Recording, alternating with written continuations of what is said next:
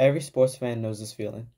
The Patriots down 25 at the half in the Super Bowl, Boston down 3 games in the ALCS, LeBron down 3-1 in the NBA Finals. At this time, being a Falcons fan, a Yankee fan, or a Warriors fan couldn't be any better. Your team is completely dominating the opposition. The nerds have the opposition winning with less than 5% odds, and the fans are feeling it. The championship t-shirts are being sold outside the stadium. Fans are getting tattoos, and celebrities are already posting the "I told you so" tweets. As a Patriots, Cavaliers, or Boston fan, you're disgusted. Fans are leaving the stadium, children are crying, and drunk bettors are heckling the ref. But when everything seems lost, you, and you alone, have that feeling deep inside your heart that maybe you might come back. And if you have heard any of these stories, you will know what will happen. Tom Brady with 31 points in the half, LeBron going 3 games in a row in the NBA Finals, and Boston going 4 games in a row, the only time in history. It seems insane at the moment to be in a flurry of emotion with tens of thousands of hours of work paying off in a span of an hour or two. But when you step back, how crazy is this really? In this NBA season alone, there has been 39 20-point comebacks, not including the playoffs. It's a cliche in movies, the underdog coming back from behind, like in Rocky, or Rocky 2, or Rocky 3. And coach saying it isn't over till it's over in your high school game. Why does it seem like comebacks always happen? Why does it seem like teams always stage one? Is it just a feeling of rare moments that stick with you? Or is it an actual trend that happens? The idea that players play better when they're losing. The rubber band effect is a good place to start. It's a chart made by Mike Bowie that shows for every modern NBA season, the team that is projected to lose in the money line by a certain amount of points outplays the opponent relative to the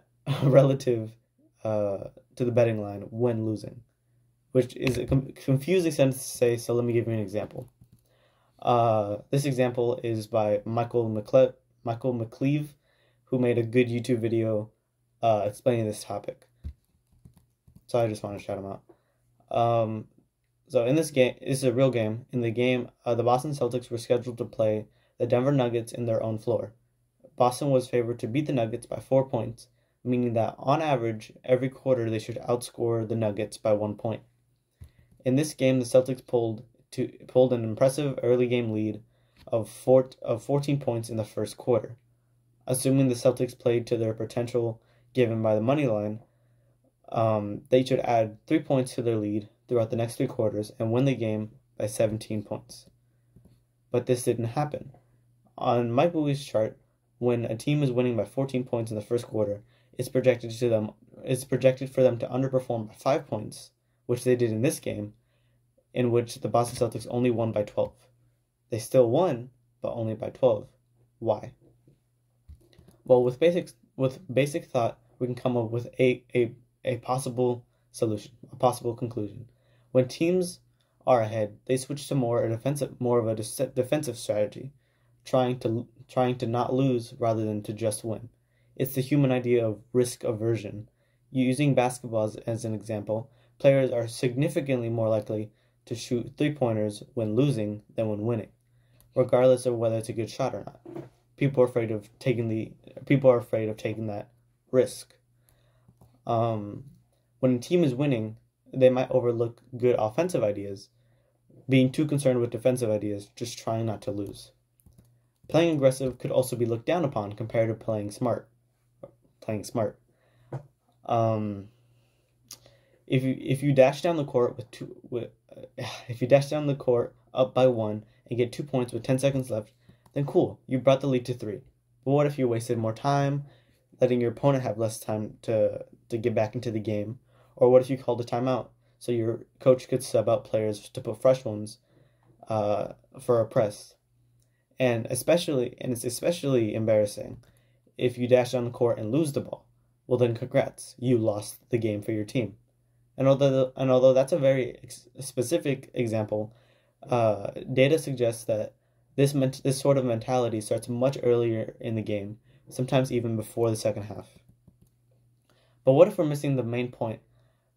What if we're focusing on the wrong side of the court, the winning side? But what about the loser?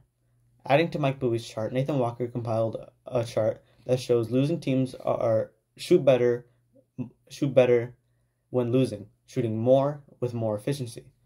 There is no reason for this. If a team that is losing scores better over time due to understanding the defense or warming up and getting into the game, why shouldn't the winning team also do that on average? Same with defense. What if we're all ignoring one factor, the most important factor? The person, the player, the individual.